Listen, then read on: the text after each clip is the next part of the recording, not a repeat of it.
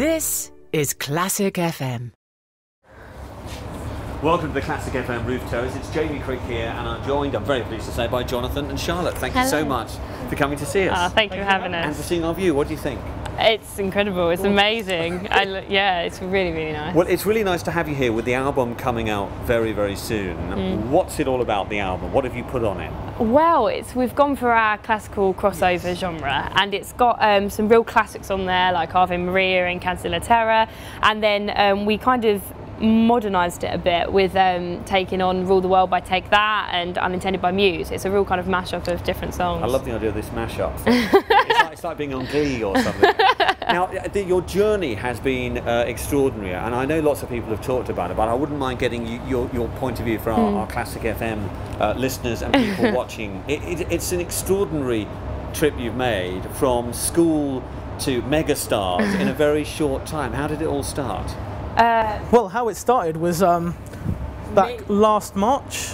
Last year at some point when me and Johnny were singing together in music class, and we'd been singing together for a music exam, and we'd spoke about like maybe applying for some competitions in the local area, and I was watching something back on the internet, and they were advertising Britain's Got Talent forms, so I applied with Johnny without telling Johnny and then I let him know that I'd applied, and he was like, yeah, that's fine. Wasn't doing much at the time, so yeah, then we kind of just rocked up to the audition with having rehearsed the song only 3 days before, because we completely forgot that we'd even applied, and then the first audition happened, and that was a scary day. A little bit. And there's this moment where on the first, when you perform on that first one, Simon Cowell's a bit like, who are you two? You know, he's a bit rude to you. The audience are looking, thinking, what are you going to do?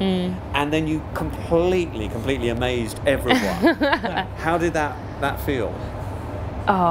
It was, the change in tension in the room was amazing, because there really was an actual tension in the room, like, and you could feel it when you're on stage. It made it even more scarier. But when the reaction came after when we finished singing, it was just like a wave of heads like suddenly rising when everyone stood up, and it was just, it was incredible. It's sort of like, unless you're in that situation, it's like indescribable. It's really difficult to describe. Now, Simon then Cowell then said your voices really complement each other. And you have this, obviously, a woman's voice, soprano, did a very high voice. So on your voice, where does it come from? You're what, 17? Yeah. And it's the voice of a man much older and an opera singer and so on. When did you suddenly think you know, is that just something that's developed over time and you hadn't noticed in a way that it was that good? I suppose so. I mean, I was singing before my voice had broken, and the teacher who was teaching both of us at the time, she just taught me through that, and it developed into this. It is extraordinary to hear. How do you then go and, as you say in the mashup, put both your voices together? Because you must have to be quite careful to balance that out. Well, you think that it's really the different tones of the voice, because we're so different. It's really weird, because we've never actually ever thought about, we should do this here, we should do that there, because otherwise it won't work. We kind of just do it and it works. It's really weird. I don't know, it's so bizarre, because the first time we actually sung together, we hadn't rehearsed the song. We were literally put on stage and told to just sing the song. We'd learnt our separate parts and were just told to sing. And it kind of just clicked when we sang the song. So there was no kind of deliberation about what we should do, what we shouldn't do. It just kind of is. So the start of 2012, you were both at school, and at the end of 2012, you continuing study and so on? I deferred my place at my musical theatre college because we were never there, but Johnny wasn't. And I'm just not at school. But I mean, so you've ended up the year in a totally different place, with an album coming out, television stars, you're going around meeting all sorts of people, doing stuff like this. What does that feel like? It's different. It's different.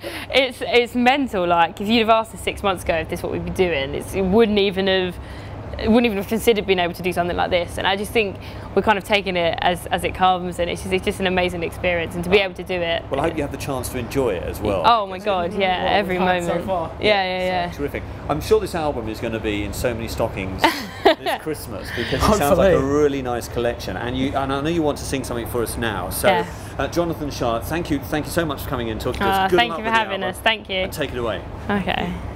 All right. Ready? Sogniamo un mondo senza più violenza,